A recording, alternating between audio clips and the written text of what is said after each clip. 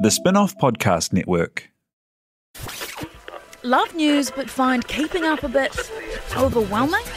Well, Newsable is the answer. It's your daily fix of everything worth talking about.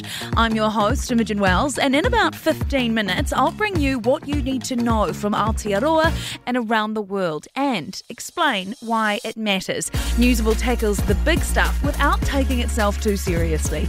Listen and follow wherever you get your podcasts.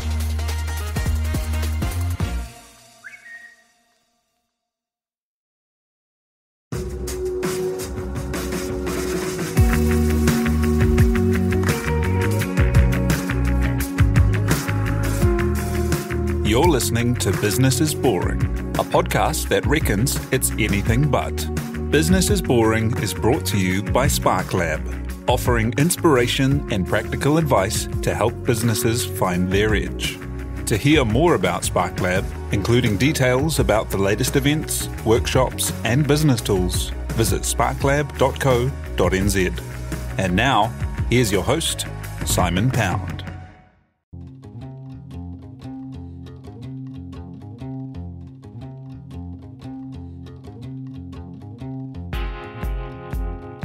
You're listening to Business is Boring, a podcast that reckons it's anything but. Business is Boring is made by The Spin-off with help from Callaghan Innovation, New Zealand's innovation agency. Here's your host, Simon Pound. You've probably heard of Dollar Shave Club, My Food Bag, and Xero, subscription businesses that have popped up in many areas of life because they make for great business.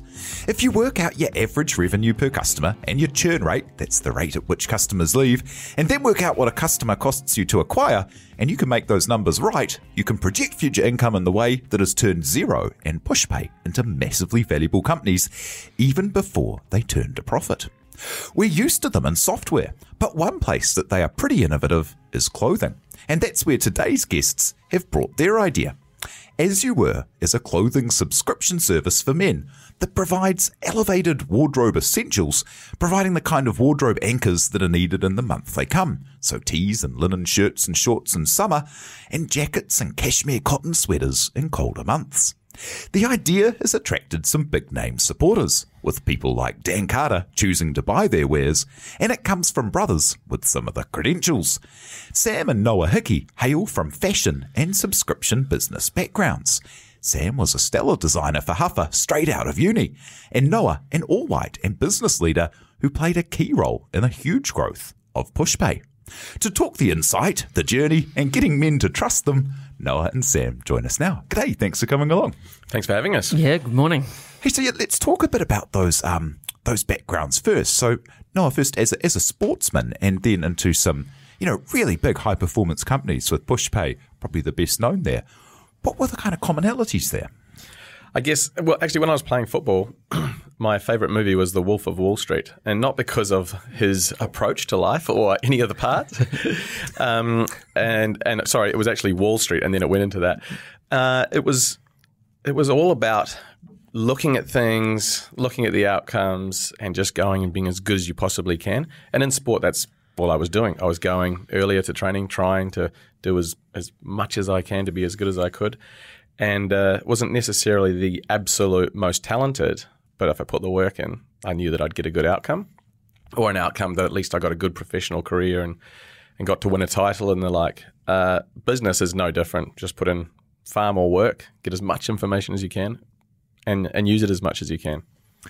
And the team mentality out of high-performance sports especially has become more and more popular over the years, hasn't it? With places like Netflix very famously having a culture that's based around the idea of keeping the best team on the field the whole time. So it's not a family, it's a high-performance team. 100%. And I'll go and try to meet as many teams as I can and see their dynamics and see what they do. And then you sort of stick to a thing. If I can't be the best version of myself, or I can't get the very most out of myself, how do I ever expect to get that out of someone else? And that's team. I'm very much a team person, and that's been my love, which business gives you 24/7. And what businesses did you go into? Because you had your own kind of ventures in fashion and stuff as well, didn't you? In clothing making as well. And then also working with some quite big names in kind of private wealth. Yeah, very much so. I actually came out of sport thinking I was going to save the world and did a charity called Shine, which was going out and trying to get young New Zealanders to stop thinking about others and just be as good as they could be. And that went well. And then through that, I got to meet a whole lot of different people. And one in particular was Peter Hewlett, who, I stand by today saying it's probably the most influential person that I've had in business for me, and I've learned unbelievable amounts from. But so I got to go in and I got to do business development for Hewlett Wealth Management. Then I got to learn the ropes. Then I went into Fisher Funds after Hewlett's got acquired and learnt the ropes there even more. And continuing just to learn and learn and learn. And I think that's all I'm ever doing really is I'm just learning and I keep getting better for it. And we had a children's clothing business that I was involved in, which was actually a family friend of ours, Barbara McCamish. She's an amazing woman, Why Mama Why, and she's carried that on into Carbon Soldier. And we learnt a lot through that. Big orders at farmers and the design, going up to China, getting all of the ins and outs of that. And then I've done a little bit through sport over that time as well, been on the board of the Phoenix, through to investing early into Push Pay. And being able to see the rapid growth play a role in some parts, and then also just watch the extraordinary people that they've got involved there, and mostly for me, Peter, that I got to learn from. So I look at my education and the people I've got to work with, and it's been unbelievable. Yeah, and PushPay is such a story. We might come back to that a little bit more as we talk about the subscription business a little bit later. I think because most of it's happened in America, it's just not as well known here what an extraordinary execution story that has been. But Sam, so and tell me about your kind of path in towards this, which, I remember your show out of Rookie when you were at AUT that got picked up and then you went straight to Huffer, and that was huge news. It was whoa, how did this happen? Yeah, it was pretty amazing, to be honest. I actually remember going or having the conversations about this role coming up and was, whoa, hang on, really? I was just looking at an internship. And I remember going into the interview for first interview, and I was actually working with Noah at the time on at Hewlett Wealth Management, just within the KiwiSaver scheme. And I turned up to the first interview fully suited. Needless to say, it didn't put them off too much. In the next few interviews, I actually made a little more effort to be street conscious. But my time there was amazing. It was such a good opportunity. Obviously, straight out of university, that is something that I think anyone would dream of, working for such an iconic brand with such an already long history. I think they've been around 16 years at that stage, so there was already a great portfolio of stuff that I could really take inspiration from. And Steve and the team there really let me kind of sink my teeth into what I saw what my vision would be for the brand. So I really, over the 3.5 years I was there, that kind of just developed, whereas I kind of got to take Huffer in the direction that I thought it should be and really learn around what New Zealand males wanted as well. And again, with those learnings, it was kind of with a store like Huffer or brand like Huffer, they're selling to so many stores and to so many New Zealanders. It was just a really great place to learn and kind of... Yeah, and it's such a unique brand, and it's cool for 15-year-olds who are wanting to look their absolute best at the Mount for New Year's, and then their dads are wearing it too, and they don't mind. And there's so few brands in the world that pull that off. Polo or something's probably another one where you've got multi-generational people wearing it in different ways and feeling good. Completely, and that's I think the beauty of it is that age span that it goes between. It's kind of it is crazy, and having been around for 21 years, that I think it just is a testament to the brand that they've managed to maintain that customer throughout their growing up, their adolescence to their adulthood. And being a designer for a company like that, like it's like running a bunch of little businesses, hey, because you've got like you've got a collection to do. There's budgets against it. There's money you got to make out of it. You got to be commercial, but also creative. You've got to make sure the team kind of gets everything done right, and that's a lot straight out of uni. Yeah, for sure. And I think there was already an amazing team there, obviously, that really kind of guided me in what the processes were. And then there was a lot of learning just along the way because although I did the Bachelor of Fashion Design at AUT, which was an amazing start to kind of learn those fundamentals of design, but as soon as you're thrown into the industry, it's a whole different ball game. I mean, I hadn't done production overseas. I had worked with China, so it was a whole new bit of learning, really. And then working on campaigns and everything. I think I'm still so proud. Like, I was watching some videos the other day of some of the campaigns we produced, and they're still awesome to this day. I'm really proud of the collections we made, and yeah, just the team. It was some awesome times. And out of there, what, London called? You got the kind of the itchy feet for the overseas experience? Yeah. To be honest, I've had such a good thing going at Hover, but wanted to go over and kind of experience things on a different scale. And the UK is obviously great for that, with Europe on its doorstep. A lot of my favourite kind of brands were coming out of there. So going over there and trying to learn about a bigger market was really the draw card for us, or for me, and Talia, my partner. And then when you were there, you were working still in the same kind of roles, or? Yeah, it was a little bit different. Going for head of design means we're designer roles in the UK when you're 25 isn't really a thing. So it went into more of a product development style role, which then in turn got my foot in the door in the company Perry Ellis, working on Original Penguin, and then got to do designs working specifically with department stores. So I was working with the likes of John Lewis, House of Fraser, JD Sports, Gallery Lafayette, and designing capsule collections for them that would sit alongside the mainline. Basically, I got to work with all the buyers of these department stores and read their reports, find out what the top sellers were, and create products that were for these markets. And that was a really commercial market as well, with those kind of department stores. It was really good learning of what the general population of the UK and outer Europe were looking for. And that's so interesting, because after that you came back to New Zealand with pretty much the exact opposite of just meeting the market with whatever they wanted and keeping it kind of changing and moving, with a single product line brand. Tell me about Samuel Joseph Linen, which a lot of people listening probably would have seen arrive a couple of years ago with the cool pop-ups and the great kind of press. Yeah, well, I guess one thing is, I don't think that model is right that I was learning about. So coming away with that is a good learning. The fast fashion model isn't sustainable.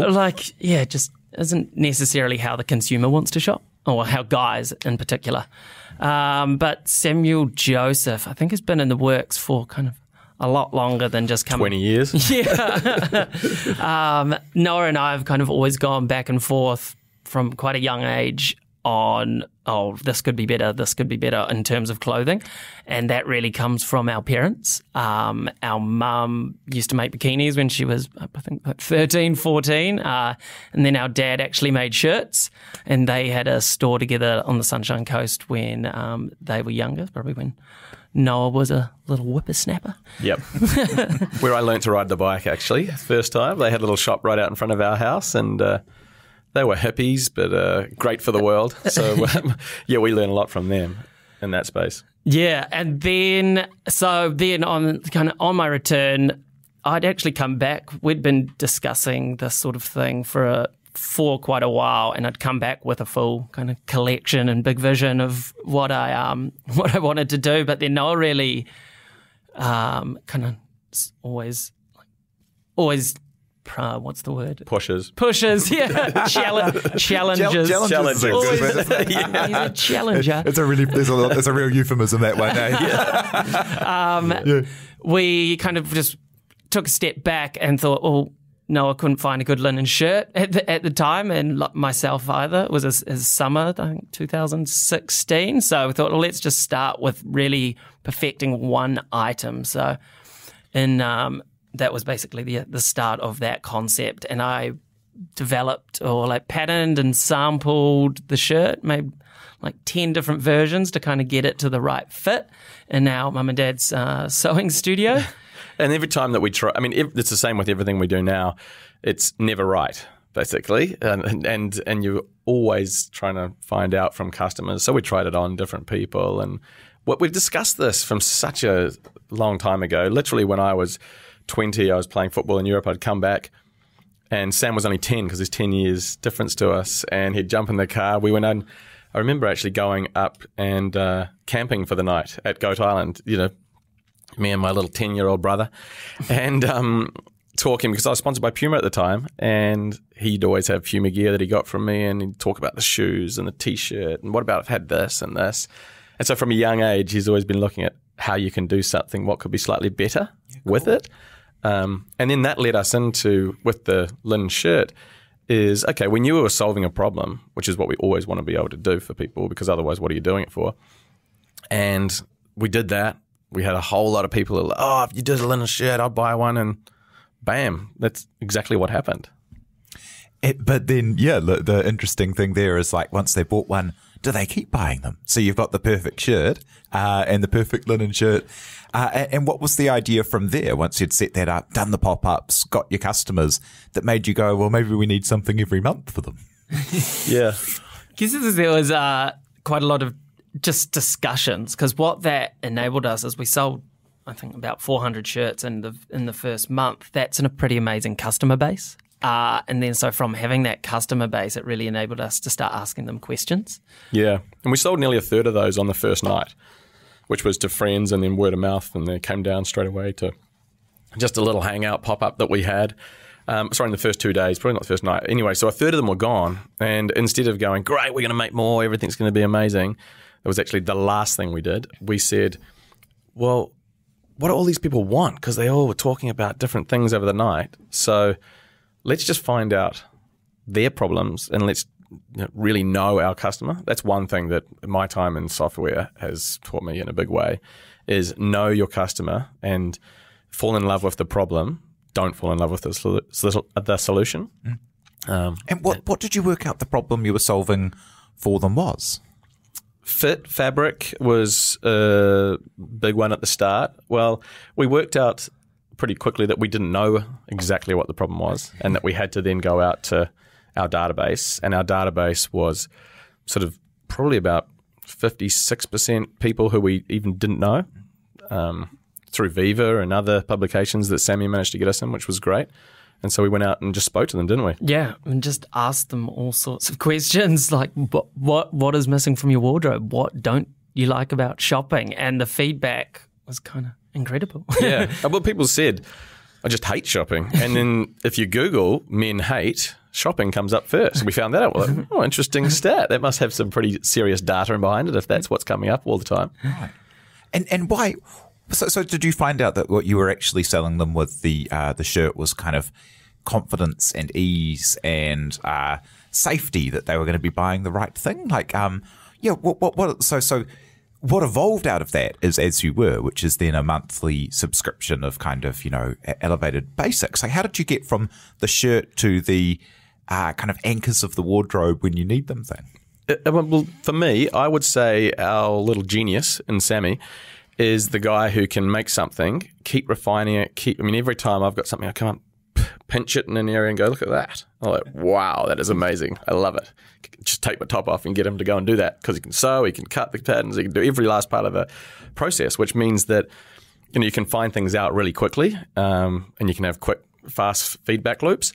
But so when we got to the stage that we knew what we should go out and start changing, then Sammy was able to really start refining what that process was and who we were doing it for. And all that we achieved, I would say, was Samuel Joseph, and this is harsh, but I know Sammy knows that I'm always going to be harsh in my black and white description of what's happened, was we got a really, really powerful database of a broad range of people who could tell us honest feedback, and then from there would allow us to develop something that was solving a much greater problem than just a seasonal linen shirt. And yeah, to follow on from that, I think there's guys are really calling out for the simplicity and quality. So the simplicity of the linen shirt and the quality of the fabrics, they want to see that in more products because find that quite hard to find. And then in those questions, there's like a variety of different ways that guys shop, whether it's they do the annual shopping, they do the twice a year, or whether they're just frequent shoppers. But I think with one thing with that is the guys that are doing that big annual shop or the twice a year, they're putting it off because they don't actually like it. So what the subscription kind of does is trying to give guys what they need when they need it and almost bring back a bit of a delight into shopping. So Did you hear from guys about having bad experiences like that? Like if you only go out once a year to shop and you get an assistant who puts you in stuff that you don't look good in, you're going to look like a dick for a whole year. That was me. You're staring at him, Simon. This is funny. Another part of the research project is we went into my wardrobe and said, okay, because we were looking at everything, we're looking at what about if we did the clothing with a styling aspect to it, and Sam could come in and just literally style people. And that can't scale, but it was just all in our learnings as we were working through. So we went through my whole wardrobe, and Sam would pick things out and then go, okay, that and that together, and just took photos and did a photo board of it, and ended up getting rid of 2/3 of my entire wardrobe because it's that. Like, I'll always wear a couple of colours. That's pretty much me, and pretty simple when it comes to clothing and what I wear. But you'd have all these different colours in there that you just purchased because of exactly what you just said at that time. Like, what about a bit of colour? And I could do a bit of colour. Yeah. And, it might be a good-looking retail support person who you're there with, or a guy who's cool, and you're thinking, whatever he says is going to be cool on me too. And you get home and my wife would just say to me, "You idiot! You look like such a dork. You can't do that. Cool people can." And that was some common feedback. It's almost like the conned. Yeah. I can think of like a cable jumper, and it was like, it'd be great if it was like skiing in Asuwere. I'm never going to go skiing in Asuwere. I'm never going to go to the Alps. What do I do with this jumper? Oh yeah. Well, I mean, there's so many items like that, and shirts that just should never be near me. I've seen other people. And we've got heaps of our friends who are, cool guys. Dan Gosling, Mark Moore, Steve Darnson, all these people, and they wear all this cool stuff. And if that was anywhere near me, I'd just look like such a dork. and so that kind of idea of like really stripped back, because if there's one thing about the kind of Asuwere look, it's like it's very tight, isn't it? It's like simple monochromatic colours, shapes that are not about to go in or out of fashion in a minute because they kind of suit people, and kind of like that elevated basics thing. What led you to that? Well, that's pretty much what we ended up with. Yeah. It's basically, the whole idea is that it can work for a good variety of people, and it's those elevated basics that are usually kind of otherwise hard to find, where the fits aren't too tight, they're not too loose. It's just kind of just right, I suppose. And then the customers told us. I mean, if we were to look around the room here, I don't have the answers, you don't have the answers. Together we've got the answers, and that's kind of what we look at the community for. And the customers would say things like, I can never get the same item again. It's such a good thing that they did last season and I can't get it. Or then they change the fit on me, and why. And the fits and all those parts to lead to a very simple form of clothing, which is what it is. The simplicity is a key part of it. All those questions were answered within the concept, and sort of not jumping ahead into other questions and where we'll probably go. But in terms of the data then we get with subscription and being able to have clothing that they can wear on and will last for however long the term is. And if baggy jeans absolutely come back in, then maybe we have to address that. But for now, we've got what we've got. But the sizing as well, the sizing thing that we got feedback on is quite simple for us to do now when we have all of our subscribers' sizes. So we can tailor our sizing towards the same data that we have on file. And how's it going? So you launched with the idea, and then it's quite a big, I imagine, quite a big undertaking to work out kind of what clothes and what styles and what colours and stuff to offer for a whole year ahead, but then get people in the journey at the beginning. Very much so. I mean, look, in terms of what we've done in the last, well, what was it? Probably 8 weeks, really, all up, that we've really been doing this now. It's been phenomenal. I mean, the feedback and the people, every time I look at our Instagram account or look at what the messages that Sam is sending me, there's a new person on there, Ricardo Christie, Dan Carter, Bowden Barrett, it's nuts. Yeah, and those are the kind of people would pay a lot to get to be endorsers for them. And they're wandering in off the street and buying it by being part of your kind of network.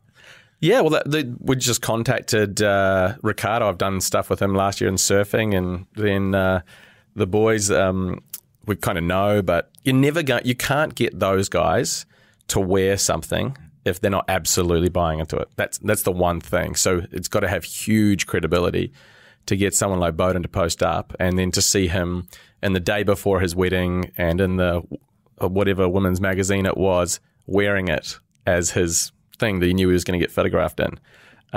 That's what I think gives.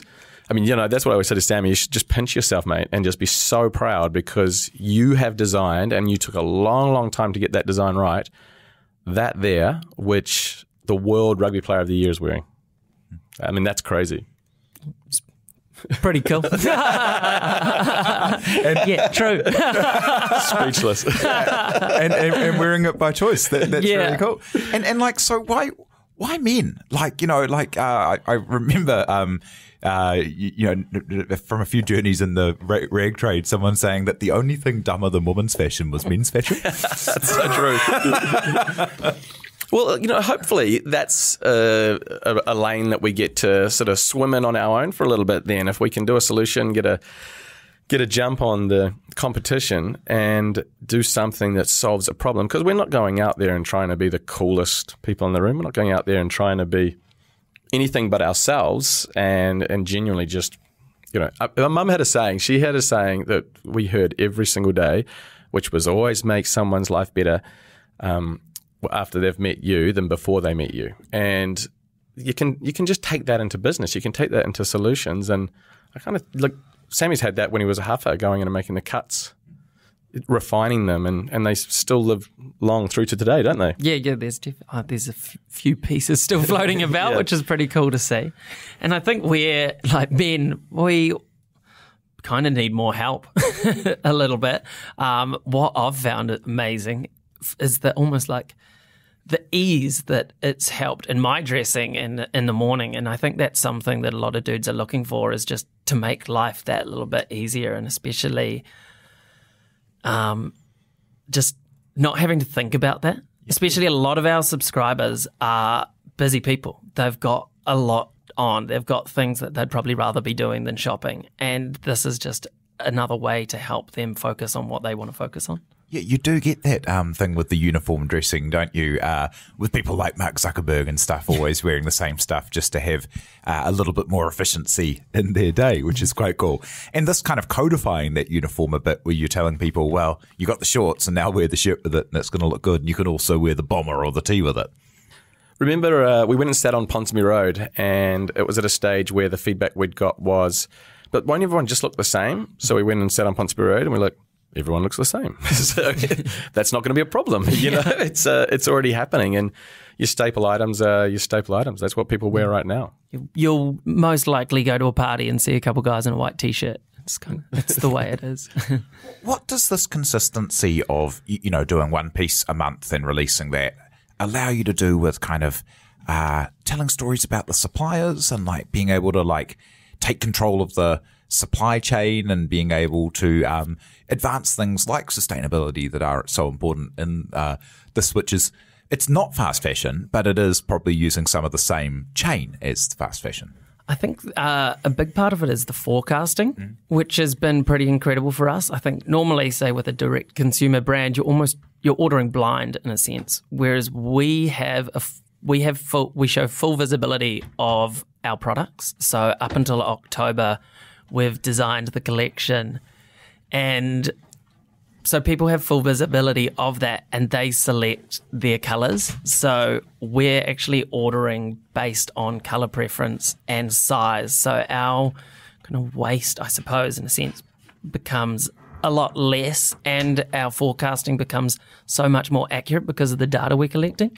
Yeah, and we're hugely passionate about the sustainability. And I mean, look, if you think about a couple of the people from New Zealand who have done, one in particular, he's done amazing things, is Tim Brown, who we've both actually been there for the full journey of Tim Brown's Allbirds story. I mean, he called me to tell me he was going to retire at 28, and I'd retired at 28. And then from there, I've just been through and saw Tim last week, and we sat and had a few G&Ts for about 6 or 7 hours talking about sustainability and what you need to do and how we need to do something greater with our lives.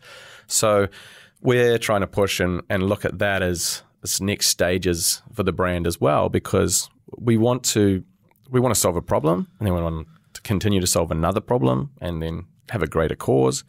And it's something that we talk about a lot, but we wanted to solve this problem first, and then we can look into those other pieces that are, evolutions of what we started on. I think, someone like Tim Brown and what he's done with Allbirds is pretty inspiring and amazing for the planet. And in terms of that, retiring at 28, that's quite an amazing thing to do, to kind of like to choose to kind of step out and then have a full ability to make a real contribution in a career as well with that time. And I kind of it's quite interesting that you've got back into the fashion thing, because doing my kind of Googling around, there was a story about how with Waimama Wai, there'd been an order had been late for reasons out of your control. And so you were stuck with $1 million of product you had to sell really quickly. And I mean, it must take quite a lot of hardiness to then decide to get back into the fashion and the rag trade. Yeah, this is probably coming at it in a very, very different angle than I'd ever looked at fashion in before. And it's largely thanks to a lot of the team at Push Pay, who I learned so much from, the product people, the lead engineers. There's guys like Josh Robb, who he'll be a huge name in tech in New Zealand, and he already is. But I listened to all of the ways that they look at things, and in terms of the problems they solve and what they're doing. And I thought, actually, what we're doing here, it's very, very different than anything that I've ever done in fashion. So, I mean, as an example, we'd make ranges. They would go in, and there'd be a big order for farmers, and you'd go, oh, great. The order would get delivered, but you were already way back doing the other range, trying to get it ready, trying to deal with China to get minimums, to get whatever it might be. And so I remember the day that I read an email that said the $1 million order is cancelled because it's going to be, I think, 2 days late. It was right around when the GFC had just sort of hit pretty hard. And you've got two choices in life. You immediately go, and start crying, or you go, okay, if we get a pop-up store there, and there, that means we could sell that. Oh my goodness, we're going to make so much more money off this because we're going to sell it retail. It's not going to be at that wholesale rate, which we were doing, which was too low anyway. And it was just a huge opportunity. And so, every part of it, when Sammy and I are discussing things when he was in the UK, and he's coming in with all this interesting information out of the department stores and seeing all these things that are broken, you got two choices. You're like, do we go and fix that or do we not? And obviously we've chosen to solve something. Probably one of the most exciting things I've ever got to do, especially together with your bro. Yeah, very cool. And what advice do you guys have for people who are interested in taking the jump and doing something innovative in an industry? I think having a mentor is pretty important. Having someone that you can talk to, bounce ideas off. I've never been one to work well on a solo sense. So having a bit of a team that you can bounce ideas with or get advice from is really important and kind of give you that guidance. Yeah, and look, a big part of so many people who have a startup or a business that might be in clothing or whatever is they fall in love with their solution. And if you're not talking to the customer and you don't know the exact problem or the audience you're going after, you'll spend so much time and energy going down different paths that you just shouldn't be going down. And then coming back to the TC, the two choices, it starts when you wake up in the morning. You can choose whether, I'm tired, or this is going to be a great day and I'm going to go out and make it happen. Just that one thing, I reckon, TC, two choices. If you could nail that, you're going to be a long, long way forward from what the everyday person is. How about success? How do you define success, having had really amazing success across a number of different points? What does success look like for you guys? No, I mean, look, for me, it's a football, and that's relevant. As you talk to my wife about what's it like being with a footballer, she'd say, well, he never even talks about it. It's got nothing to do with our lives. Everything that's been done has been done. So it's like if you can get 1% better every day, you're 37 times better at the end of the year. And for me, today, I'm going to learn more. I'm going to be better than I was yesterday. And literally just doing those little steps and then being able to look at as big a vision as you can for a huge outcome, which involves the world, like America. I know we can do because we've done it, doing it again at the moment. And just those little steps is what ends up taking on America or the world for me. Yeah, I think it's a good question. Not one I've probably thought about too often, but I think, again, I'm learning a lot recently. I think in the last 6 months, even just getting fitter and having more clarity in things is kind of an element of success. And getting 10,000 subscribers isn't like success to me, but if I can see a whole bunch of dudes looking good that otherwise weren't in a position to do that and that we've helped them, I think that's pretty awesome for me, seeing dudes walking down the street in my clothes looking cool. That's so cool. Well, yeah, if you're interested in the journey, it's As You Were. And thank you very much, Noah and Sam Hickey, for sharing the story today. Thanks for having us. Yeah, thank you. Joyce, thank you, Tina Tiller, for producing. And thank you very much for having us along and listening. You've been listening to Business is Boring, presented by Simon Pound. And brought to you by The Spin-Off and Callaghan Innovation.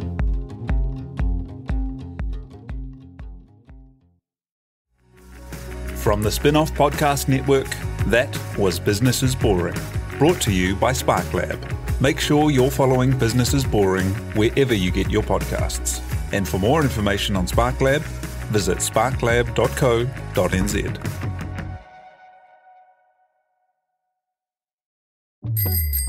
Ready to rediscover the joys of cycling?